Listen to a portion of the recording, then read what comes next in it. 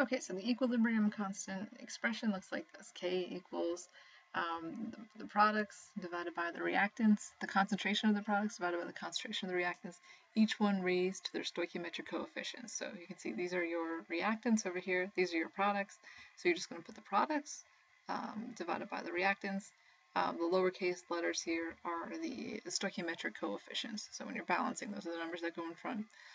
And you'll just raise each one of those concentrations to the correct stoichiometric coefficient. So let's get some practice writing some equilibrium constant expressions.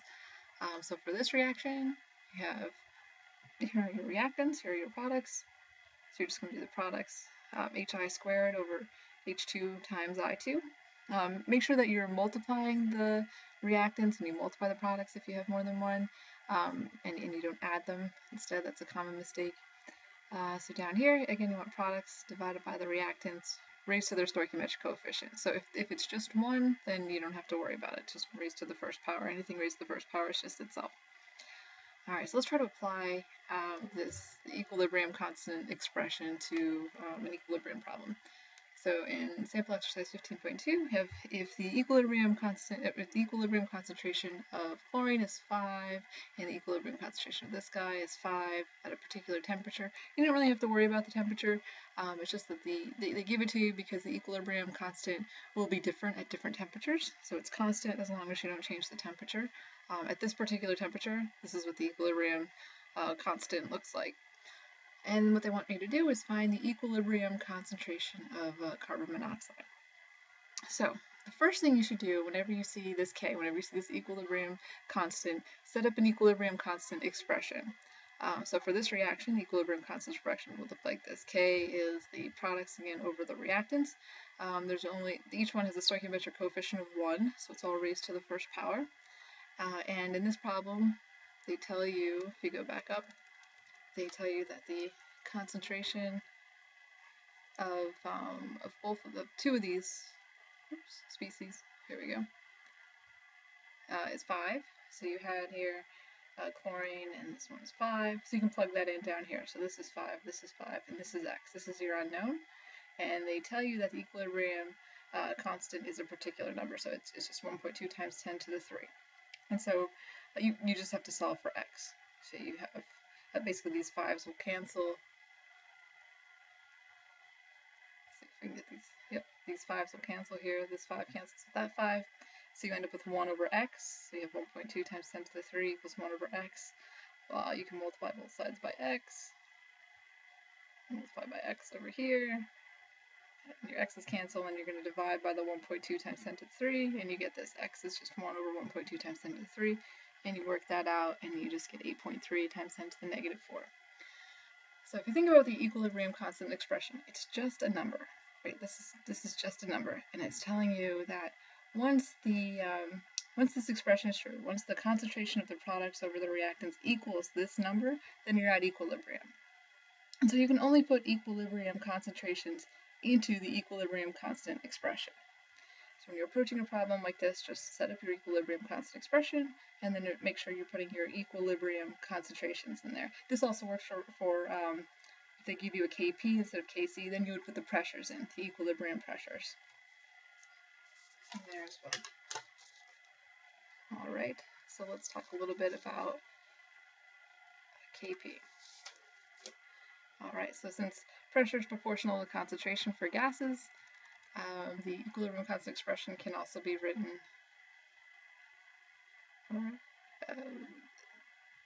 in terms of pressure. So here you have your, for this generalized reaction, you're going to have the products over the reactants again, but now instead of putting concentrations in, you're going to put the pressure. So there's this reads the pressure of C raised to the C power times the pressure of D raised to the D power, again, where the lowercase letters are your stoichiometric coefficients from your balanced chemical equation. And there is a relationship between Kp and Kc, so if you know one, you can figure out the other. This is just a derivation. It might look a little scary, but it's really not that bad. If you don't like derivations, you don't care where these equations come from, you can just skip this part. Just go right down here. Kp is Kc times RT raised to the delta N, where R is your ideal gas law, the 0.0821. T is your temperature in Kelvin, and delta N is the moles of gaseous product minus the moles of your gaseous reactants. And we'll do some examples here. But here's where this equation comes from. So Kc is, again, products of reactants, right? You're going to put, since that C just means concentration, so you're going to put your molar concentrations in here, in those brackets. And this is what Kp looks like. It's just the pressures of the products over the reactants. If you remember the ideal gas law, PV equals nRT, you can solve it for P. P is just, so you just divide by V on both sides. So you get N over V times R times T. And remember what N over V is? That's moles over liters, or molar concentration. Right, that's just your big M, or that's pretty much what we have in brackets over here. So this bracket C is the molar concentration of C, this bracket D is the molar concentration of D, and so on. So basically wherever you have N over V in here, it's the same as what you have in the bracket. So for each one of these pressures, I'm going to substitute N over V times RT into your Kp expression over here. So wherever I have P, I just do N over V times R times T. So that's what I have all over here. N over V, and this is different. These are basically the moles of C over the volume's going to be the same because they're all in the same container. The only thing that's really changing is the pressure and the number of moles. So if you simplify this a little bit, then you put this in brackets. You have your, remember, N over V is just whatever you had in brackets. So that's your bracket C times RT raised to the C, dRT raised to the D, divided by the reactants on the bottom. And then you can factor out all of these. You see how you have like RT raised to the C and RT raised to the D. You can kind of factor that out. So you end up with C raised to the C over D raised to the D divided by A to the A, B to the B, and then you have all these RT to the C, RT to the D, all this over here. You can use a law of exponents. If you have the same base raised to a different power, you can just add the powers. So do that on the top and the bottom, and then if you have the same base raised to different powers, one over the other, so if you're dividing them, you can, so it's supposed to be subtracting, then you can subtract the difference. So this is wrong, this is supposed to be, sorry, minus A plus B over here, oops, minus A plus B, and that gives you your delta N. Delta N is basically C plus D minus A plus B over there. And so this part is the same thing as Kc, right? All of that is just Kc.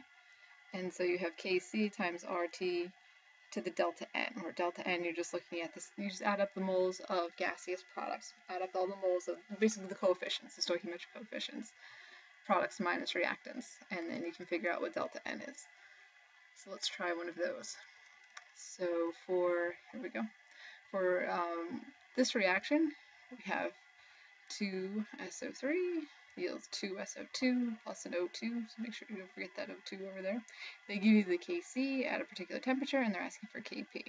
So we can use this equation. Kp is Kc times RT to the delta N. And so all we really need to do is figure out what delta N is. Delta N is going to be products. So I have 1 here, so I have 2 plus a 1 gives me 3 moles of my product. So I'm just adding up the stoichiometric coefficients of the products. That becomes 3. And then of my reactants, here I have 2. So I'm going to have this, in case you can't do this in your head, that's 3 minus 2 gives me 1. So my delta N is just going to be 1 in this case. So it's just, you just add up the moles of gaseous products, add up the moles of gaseous reactants, and then subtract products minus reactants. And so then you can plug it into this equation. You have Kc, and then multiply R times T raised to the delta N. Now make sure that you do R times T, raise that to the delta N, and then multiply by Kc. The Kc is not raised to any kind of power. And so you end up with 0.335.